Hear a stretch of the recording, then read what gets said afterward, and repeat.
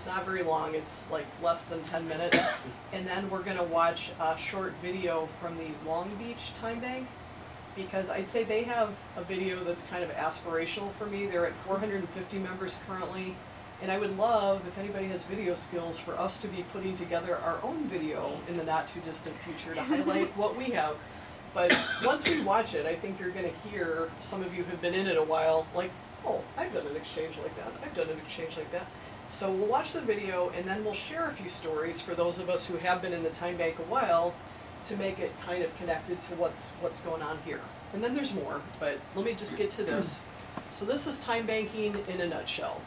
This whole thing, by the way, was put together by Timebanks USA, and it is the organization that was founded by Dr. Edgar Kahn in 1980.